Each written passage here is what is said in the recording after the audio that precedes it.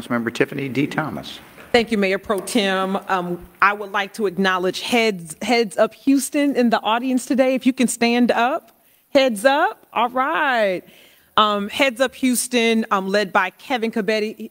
Wave Kevin to the people. So Kevin and Heads Up, they were instrumental in 2021 when after the Texas winter freeze. Not only Kevin and his leadership team, but most of the young faces you see in the audience were out there helping me push out water and supplies, even while they were navigating their own recovery in their homes. And so I'm happy to have them in chambers, and they're going to be visiting the Houston Zoo later today.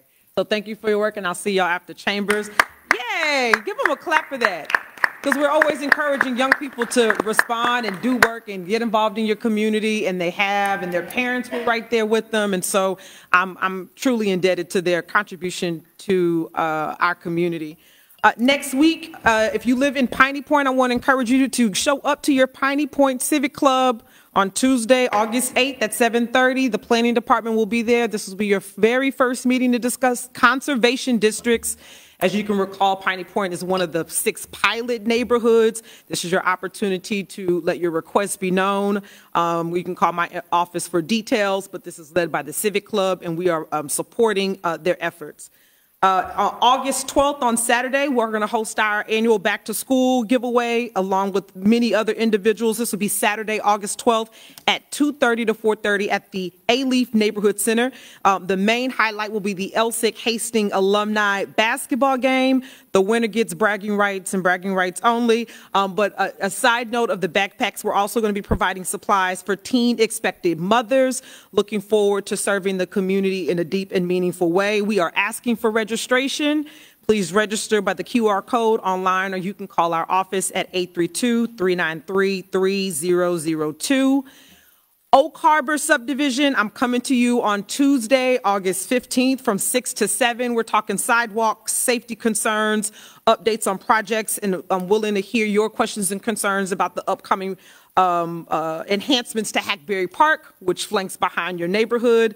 Mayor Pro Tem, this is interesting for you, and maybe Councilmember Alcorn, you might be curious to know that we did a cost estimate of that subdivision for sidewalk repairs, and it came back at $2 million.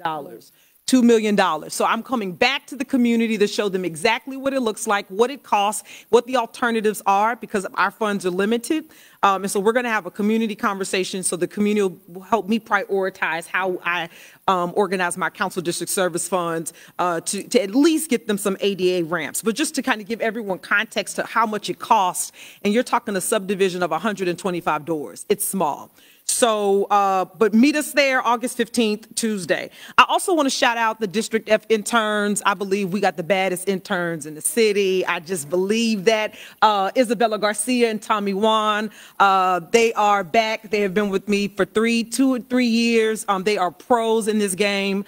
And I really appreciate that. They're running the whole Alief Votes operation out of my office. It's a fantastic opportunity, but I think our council offices and city government should be where young people feel comfortable. They should, be rooted. They should sharpen their skills. They should be around the work that we do and influence our work. So I want to publicly shout y'all out. They're going to continue to work with us as they wrap up their summer. With that, I want to encourage young people, specifically in Alief, because this is a funded initiative from my district office, the Department of Neighborhoods and OCA Greater Houston, for the Alief Votes Fellowship. Please apply. The deadline is September 1. We continue to grow this roster, and I believe we have 16 so far for the upcoming year. Only Alief students may apply, and they'll receive civic engagement training, resources, a stipend, and a budget to fund their own community projects. This Alief Votes Fellow also receives an administrative support from my office. As you can see, y'all can tour, and you can see the whole compound. So I just want to thank all of them for their work. And we're going to continue to rock on the west side, the best side. Great. So thank you. You're telling me we can't apply when we finish up in December? No, sir. You are not eligible. Oh, I'm sorry. But we would love to have you volunteer. No, thanks.